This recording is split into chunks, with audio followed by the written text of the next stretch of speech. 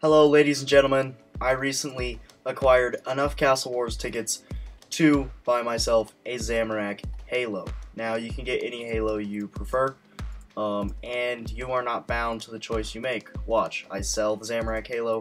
I can buy the Saradomin Halo. It doesn't matter. Whichever god you prefer, all the stats are the same, they cost the same, everything is the same.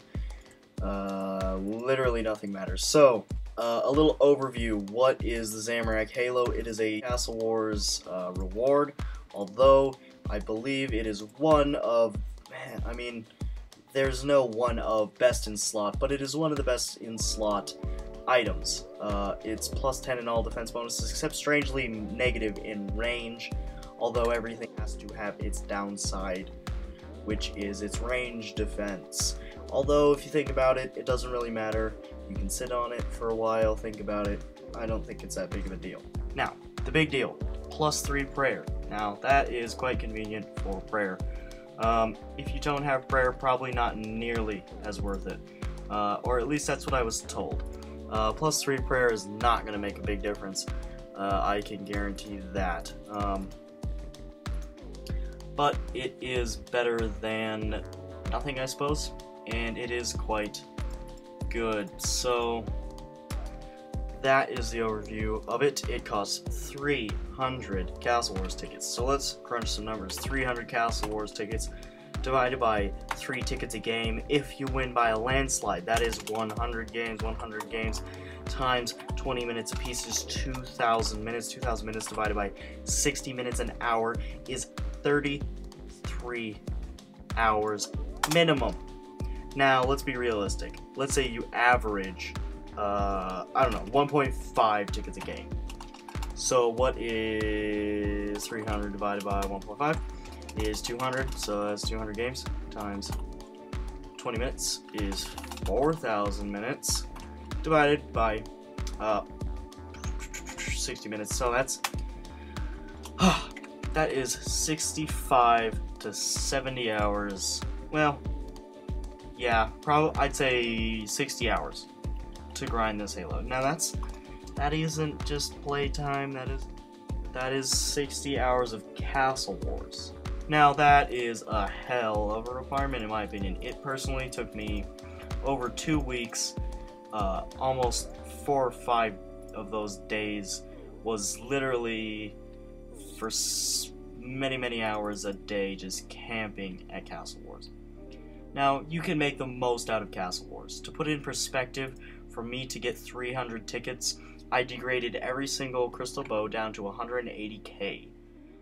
And I gained 4 range levels from 70 to 74, and I gained almost 10 mage levels. Spent millions on death runes, and yeah. So, if that puts it in perspective of how long it took me. Now, again, you can make the most you want out of Castle Wars. If you have Ancients, you can gain tons of XP from Castle Wars. Is it worth it? Man, I don't know. It's awfully tight. That was a lot of grinding. Personally, I didn't mind it. Really wanted the Halo. I'm so down for best in slot. I can't tell you if it's worth it. That grind is way too much for some people. What is worth it? These decorative tops. Now, these are 80 tickets a piece. They are 80 tickets a piece plus 20 in all your defense bonuses. That is so nuts for a pure man. Both the decorative tops are the same. The range top is all the same, so it literally just comes down to what you think is pimper. So let's check the top, shall we? I've actually never bought the decorative armor plate. I need a defense level 5. So don't even buy that. You can't if you are pure. Any of these items you can buy and sell and trade. I've been using decorative armor more recently.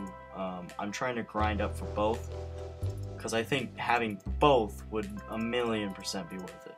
Now do keep in mind, on your way to grinding the Zamorak Halo, since you can't even wear a headpiece, you can buy these and resell them at any time. So you can use this as a placeholder and use it as a decent defense bonus while you grind up, which is exactly what I did.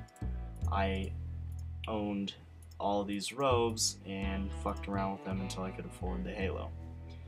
And frankly, I want them back because I fell in love with them much more than Halo. Because, I mean, that hat, dude. That hat is... It's too much. So is it worth it? Couldn't tell you. That's up for you to decide. I personally can only think so, because once you have it, what else do you need to do? You don't. I think the bear helmet is very similar. Might even be a little better.